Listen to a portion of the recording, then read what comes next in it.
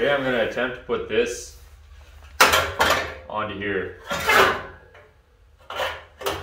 Practically installs itself. Normally I'm a believer in using the least amount of aftermarket patch panel as possible, but in this case this was punched in pretty good here, all through here. I pulled it out to relieve the stress on the pillar and everything, but it's still just super rough.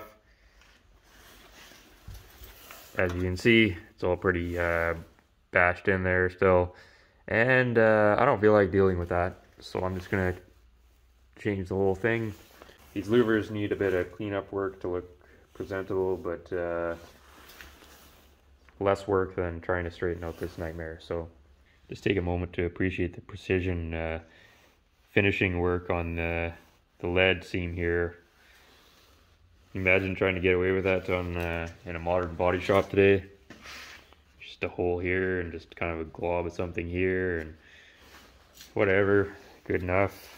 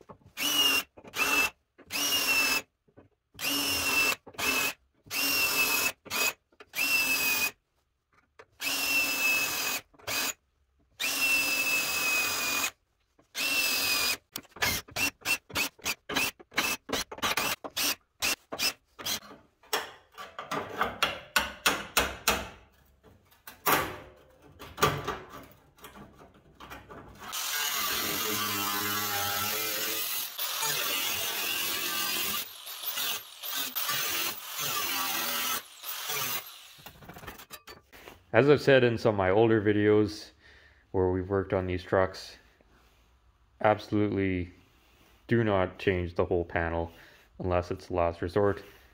Way easier to section it in down here. In this case, the louvers were mangled, there's a bunch of damage, and I didn't feel like spending a day on that when I could just change out more of the panel, save a bunch of time. Because I need all the time I can get. If you're new here, this cab is a 53 and we're converting it to an earlier style cab, and we're converting it into a 5-window cab, and this cab is also extremely rusty and dented and banged up, so there's an extreme amount of work to do here, not to mention it still has to go on the truck, which is another massive amount of work.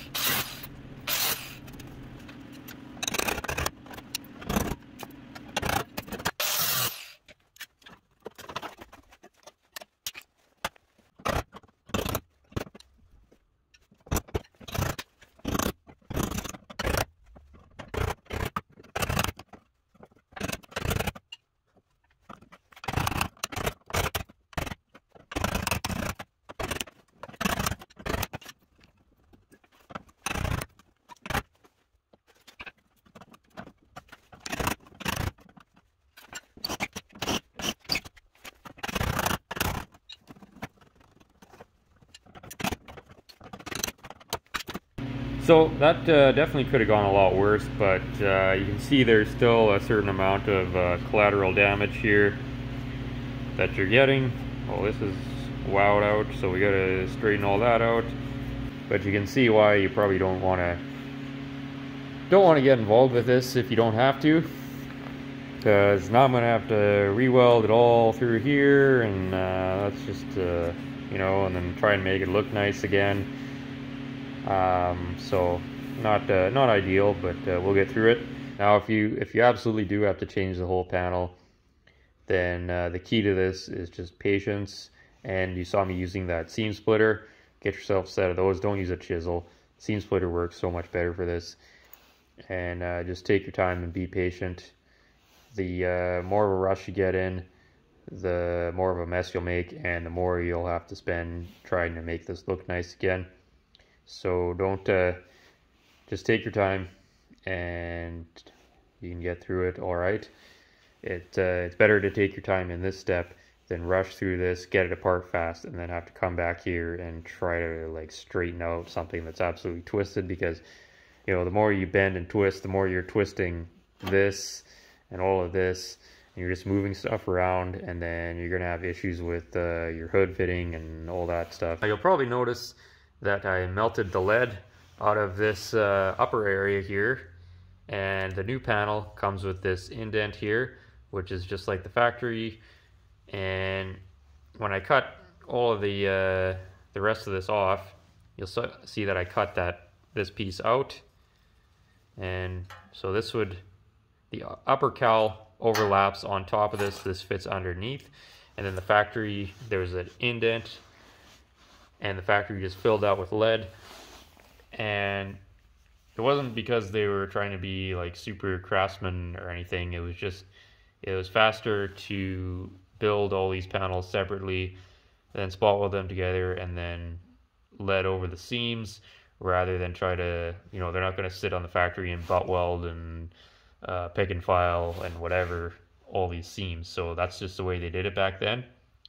Back then it was starting in the 1930s and going all the way up through the, well, into the 70s and early late 80s.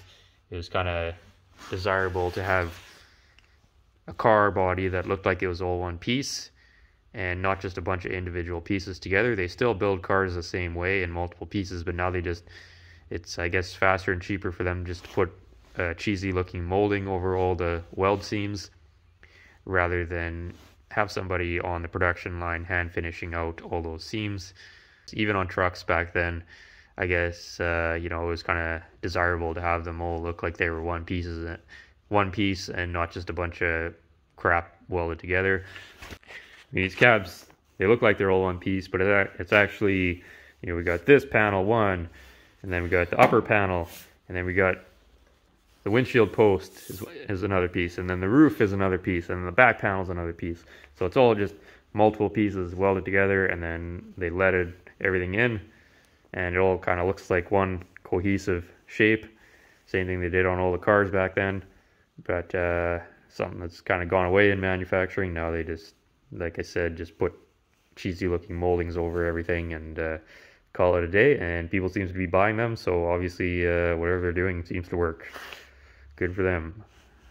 Anyways, I got sidetracked again. My point was, anytime I encounter these factory lead seams and I have to dig into them, I eliminate them because there's no reason for them anymore. And having a big trough filled with lead or fiberglass or Bondo or whatever you want to fill it with is not really considered good practice. A factory just did it to speed up production, but I'm not comfortable with having a big trough filled with whatever. And if we were to go back and lead this or fill this or anything, we would have to re-weld the entire thing. This was never fully welded from factory. It was just partially spot welded, and then they just leaded right over the seam. They never fully welded anything. So if we're going back and doing that, then you want to have a fully welded seam. You don't want something that's open to get moisture in. If you're leading it, you don't want an open seam where the acid from the tinning process can creep under and cause rust, because that will fail very quickly, which obviously you don't want. To eliminate this seam, what I'm going to do is I'm going to make a cut here and here right along this edge, and then I'm going to hammer this trough flat so that it will be flush.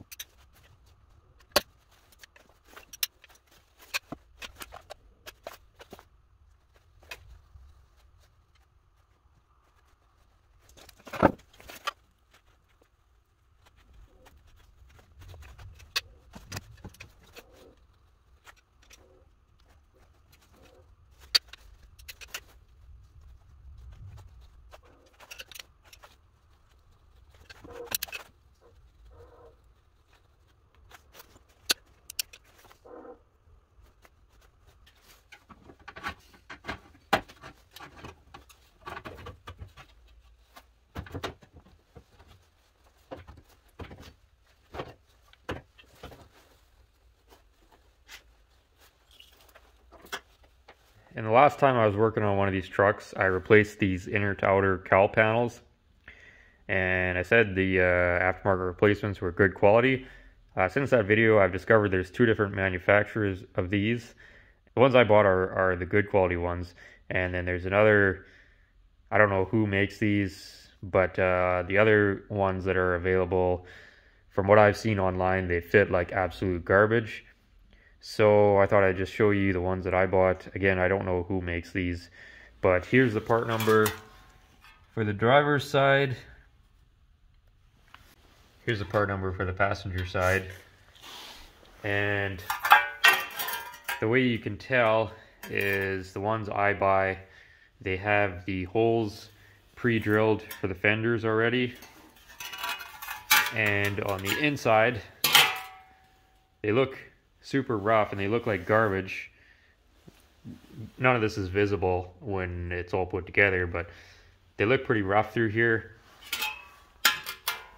But the ones that don't fit, they're all nice and smooth, and these little dimples here for the beads on the inner cowl panel, well, they're kind of squared off on the other ones that are available, and it looks like it would be a better panel, but they're actually garbage. So these ones are definitely a lot better. The only thing you really have to do with them is sometimes through here there's might be like a little chunk sticking out or whatever that you got to hammer flat. But the other ones I've seen, you have to like cut and re-weld them and do a bunch of stuff to make them fit. Whereas these are basically a drop-in installation. The other thing is the driver's side has these 3 holes for the emergency brake assembly. The other ones that are available that don't fit do not have these holes. So I just wanted to clear that up before we go any further. I had a lot of you ask where I buy parts for these trucks, and I'm in Canada, so buying stuff from LMC and all those places, it costs a fortune to get up here. So I try to buy as many parts as possible from Scott's Super Trucks. They are located in Penhold, Alberta. They have parts for Chevy or GMC trucks from 1932 up to 1987. Here's their contact information. I've been very good to deal with.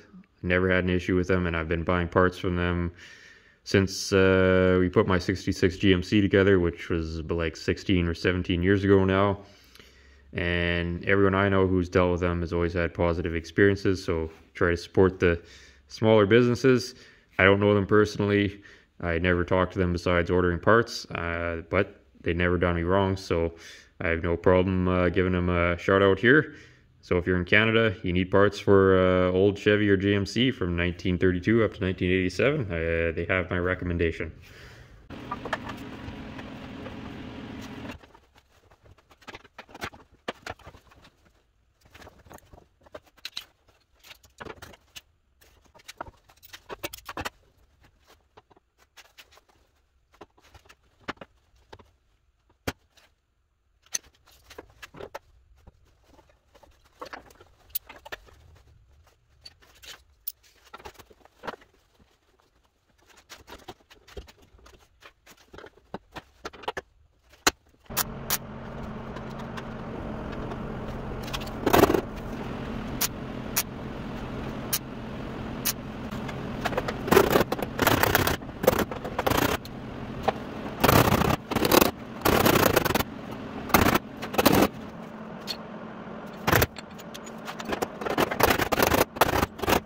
So I got this thing mocked up on here now, and at this stage it's really tempting to just weld it all on, but do not under any circumstances do that.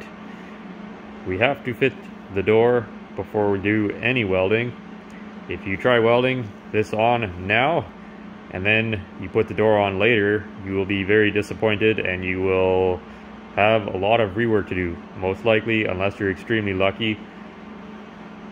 So anytime you're welding on anything near a movable panel, whether it's a hood, trunk lid, door, spaceport, whatever it is, always mock it up, make sure you're happy with how it fits, and then weld it on. So it doesn't matter you're putting on a quarter panel or whatever, always fit the doors before you lock it into place. So this is just clamped in. We have one sheet metal screw down here. I'm hoping I can loosen and tighten that once the door's on. I always forget where the best place is to put these on, a sheet metal screw in, until after I've got the door on these, and then I end up having to take the door back off to get the sheet metal screw out. Anyways, the rest is just held on with clamps, and then up here we're going to be doing a butt weld. You saw I just did I just overlapped it right now and put a few tacks in because I don't have a clamp that can teleport through solid steel, so I had to just put a few tacks just to hold this in place, and then when I'm satisfied with everything, I'll just slice through the bottom layer and then butt weld this in. But you can also see where I'm an idiot and I didn't cut myself enough material, so I'll have to put a little triangle in there. But what do you expect for a guy with a grade 7 education? Also, just another shout out to this inner panel and how well it fits. No issues at all there. That all fits just as the factory would, and even all of the holes that are pre-drilled line up with the outer cowl. So I mean, even if you took these panels off a pristine original truck and welded them on, you're not going to get much better than that. So very definitely, these inner to outer cowl panels are worth the money, as long as you buy the right one. As I said, the other ones that are available, from what I've seen, they do not fit this well.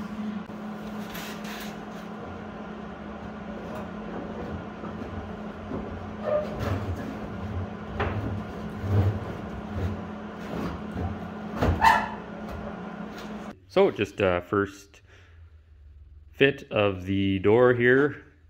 Actually second fit, because we did put it on in the last video, but this is the first time with the cowl panel. And it does open and close, but we're, you know, fairly acceptable all through here.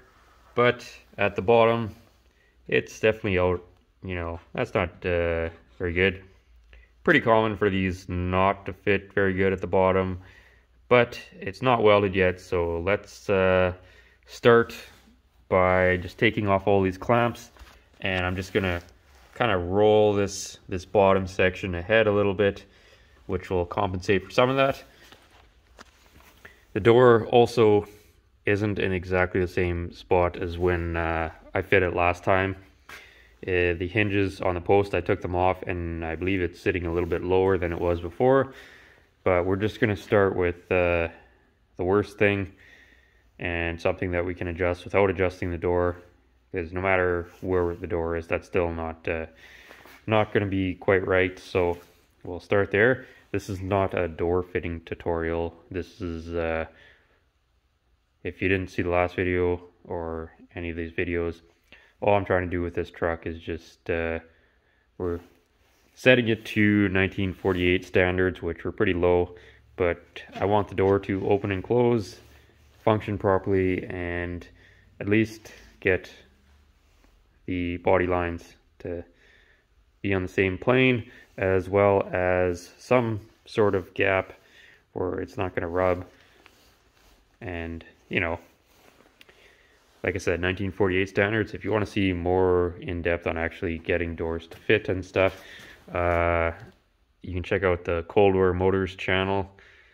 Scott's doing a Rover right now, and he's actually making everything fit, the doors and everything fit to a high standard.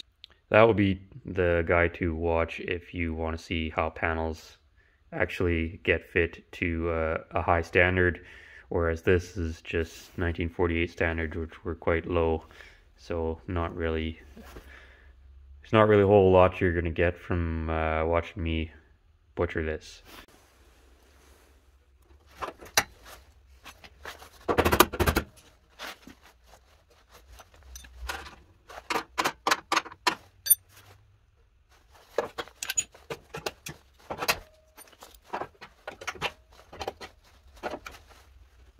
Now he's got this moved over a little bit.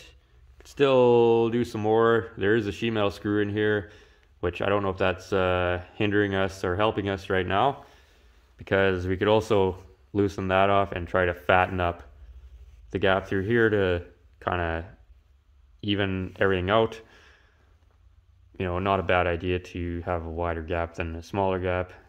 Before I do that, I'm going to loosen off the hinges to the post, and then bring this whole door up just a little bit, which will take care of some of this, and maybe fix some of this, and a little of that, and we'll see where that takes us. Again, we're not going for total perfection here. My days of spending 60 hours fitting doors and carefully grinding and hand filing and re-welding and cutting and re-welding and, you know, making everything totally flush and perfect, those days are over. Now I just fix junk, and just nice thing about fixing junk is anything you do is usually better than what it was, and that's the gold standard around here these days. Well, I fiddled around with this a little more, and that's as far as I'm taking that. We're just going for Saskatchewan farm truck standards here, so that is going to be acceptable for what I'm trying to do. And if somebody wants to take it further from here and make it totally perfect, the baseline is at least in place where they can work with it, and it's not out by a mile. Now the problem is the gap here. Well, not really a problem because we're not doing anything about it, but the situation is we have a fat gap here, fat gap at the bottom, tight through here. So the natural inclination would be to blame the aftermarket patch panel. However, this is actually an issue with this door. And this is something I've run into several times on these trucks. It's not really anything uncommon. This is just the way they were made. But when I put a straight edge on the door, hopefully the camera will pick that up, and we go towards the bottom, you can see that this edge on the door is not straight. It's straight up until about here, and then it drops off. You can see that rocking like that. So this edge here on the door, it's actually curved like that, and then it quite dramatically curves like that. Now, I suppose you could argue that the panel is wrong and the door is correct because it's factory, but here's a look at the driver's door, and you can see that it's actually straight up and down all the way through. when we put the straight edge on it. So obviously not the aftermarket panel's fault. I know that's hard to believe, but sometimes you gotta look at this factory stuff and it's not always perfect. So if I was trying to make this absolutely perfect, which I'm not, but the way I would fix this is I wouldn't cut this panel. I see it quite often where everybody just cuts these panels, and sometimes you do have to, you know, but it's important to figure out where the problem is before you start cutting. You also don't want to just start cutting stuff and trying to make it fit if the door itself doesn't fit the opening, or if there's an issue somewhere else. So if you're trying to fake it and compensate for something that was done improperly, or something that's twisted or out of alignment or whatever, you're just going to create more problems. So you don't want to cut anything until your absolute last resort. A lot of people would say, well, just weld metal on here, weld metal on here, but back in the day when I was working on stuff where it had to have, you know, perfect consistent gaps and everything all absolutely seamless and flowing and all that stuff, we would always want to try to go for a 1/4 inch gap on every panel. And the reason for a 1/4 inch is by the time you get paint and bodywork and primer and all of that on there, your 1/4 inch gap turns into a 3/16 inch gap. So if we were like all bodyworking this perfect and everything and doing all that, well, if you have a tight gap, you run into the issue where the paint's going to want to start rubbing, and trying to reassemble it after paint, you're going to have all kinds of issues. So for those type of cars, we always went with try to go for a 1/4 inch gap. So what I would do is I would mark with my straight edge on here what I need to cut off, and I would take my grinder and just grind this edge until the gap opened up. And then, now you can't just grind material off because this is a hemmed edge, so I would grind that off, and then I would have to go back and re-weld the whole edge of the door back on, and then I would grind that again, and then fine-tune it with a file and get it so it's all totally straight all the way through. And an easy way, instead of measuring everything, or they make special tools and all this crap you can buy, I would just take a 1/4 inch drill bit and then run it through the gap, and that would tell me when I had that perfect 1/4 inch gap all the way through. And then obviously I would file the edge so that it was straight and whatever. But if we cut into here and then move this ahead to open this up, well, then we're putting a weird shape into this panel, and this panel is actually straight. So you want to kind of figure out like where the problem is, and then fix that problem where it exists, rather than putting a problem into a panel that doesn't have an issue at all. So that's some door or panel alignment theory, I guess, that we aren't doing, because I have no interest in doing that kind of work anymore. I like fixing junk because anything I do to this is automatically better than what it was. There's no judges picking apart anything. You don't have to worry about any of that garbage. It does look, you know, absolutely, it looks amazing when you do get all those gaps absolutely perfect. Everything's nice and flowing and seamless between the panels, and there's, you know, that consistent gap all the way through. It looks awesome. And you know, you can have a car that fits really good, but when you go and take it just that extra little bit, it sure does look good, right up until some idiot wants to go for a ride in your car and they get in and slam the door with all their might, bend the hinges, bend the latch, and bend the door post and everything else, and then all your hard work is done. So that's one reason why we don't bother trying to go to that level anymore. Is, you know, it doesn't matter what you do or how careful you are, someone's going to screw it up on you. And I don't know what the deal is with people slamming doors on old cars, but well, people are stupid. So finally ready to start welding this. I put a couple tack welds at the bottom so that it's not going to shift around on me at all, and I'm going to start by butt welding in this seam here.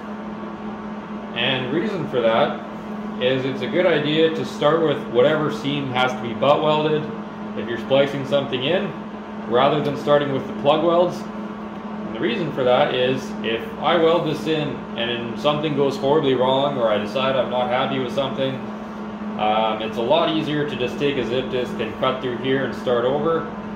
If I have to go through a MIG plug weld, trying to get that apart cleanly just ain't gonna happen, and you're in for a real mess. Like, there's no way to take apart something that's been plug welded with a MIG without just absolutely massacring it. So we start here, and that's kind of our safeguard. And once we have this in and we were happy with everything, then we'll move on to plug welding it all with the MIG. And if you get all that done and you're not happy with it, well, then you're basically in a lot of trouble.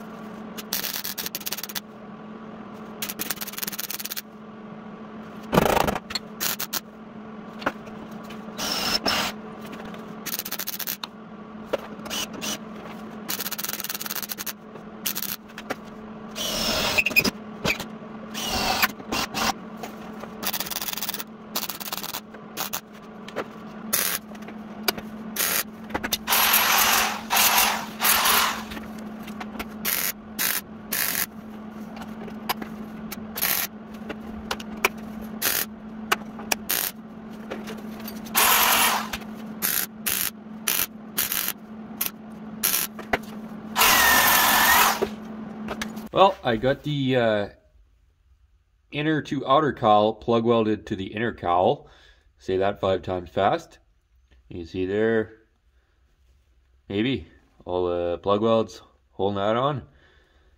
So that's all secured. And this is, I would say, almost completely welded. That welded, all the front welded. Got that welded in, plug welded in. I say almost welded because I still have to weld the plug welds in the door jamb, but I can't access those right now with the door on. There is a couple welds in the top, a couple welds in the bottom that I could get, and a sheet metal screw in the middle. So the danger of complete structural collapse, at least on this side, has now become almost non-existent. Can't exactly say the same thing for the driver's side though. I still highly recommend only sectioning in this panel. However, Replacing the whole thing wasn't the worst thing in the world. You know, I like to save as much of the original metal as I can where possible, because that's just what I like to do. But as you can see, changing this whole thing wasn't a huge ordeal. Obviously more work than just sectioning it in, but we didn't have much choice because this is just, you know, not worth the time, I don't think, for what we're trying to do. These louvers aren't quite stamped as nice as the factory ones. I did go over with the file and grinder and just kind of clean up the edges. There's a bunch of slag on there. So I think they'll pass inspection. You know, if anybody's looking at this thing close enough where they can pick out that these aren't the factory louvers, then they're probably standing too close to it. Anyways, the reason I'm not plug welding the door jamb in this episode is because to do that, like I said, I have to take the door off, and I still need the door on because I have to replace this cab corner, and that's another situation where you have to have the door on. So in the interest of being efficient, if I take the door off to plug weld that, then I'm going to have to immediately put it back on to do the cab corner. So next episode, we're going to replace this cab corner, and we're going to finish up the metal work on the passenger side of this cab. So stay tuned for that. Hey, thanks for watching, and I hope all you will come back for the exciting cab corner installation in the next episode on our 1948 GMC. Also just wanted to give a huge thank you to everyone who participated in our petty vandalism / subscription drive. Since that took place, we gained nearly 150 subscribers. So it's all very exciting, and welcome to all you new subscribers and viewers and things. Now, around the same time, Scott over at the Cold War Motors channel also gave us yet another shout out. So, you know, that may have helped out a little bit too. Hard to say. Cold War Motors is kind of on their own subscription drive right now. He says he's trying to get to 60,000 by the end of the year, apparently. So he's already kind of helped us out quite a bit here. So if you don't mind, just unsubscribe from my channel and head on over to Cold War Motors and subscribe to him instead. And we'll try and get him to that 60,000 goal before the end of the year. Also, wanted to share some heartwarming and exciting news from my personal life. As most of you know, I've been auditioning and trying out for the lead role in a big opera for well, several years now. And you know, every time I just get turned down or put on as an extra or a stunt double for one of the lead players. So but I haven't given up, and just got a phone call there, and turns out I got accepted for the lead role in the next big opera that's coming to town. And as luck would have it, it's a pretty big one. Probably heard of it before. It's Alfredo Fettuccini's rendition of the classic titled "I Can't Believe It's Not Butter." So I'm going to be playing the lead part in that. So I'm just ecstatic about that, as you can tell. So the big show is going to be taking place on December 15th. And I'll put a link in the description where you can buy tickets. It would really mean a lot to me if a few of you would show up and help support me. Down at the Opera House, we're all pretty optimistic that more than 3 people are going to show up this time.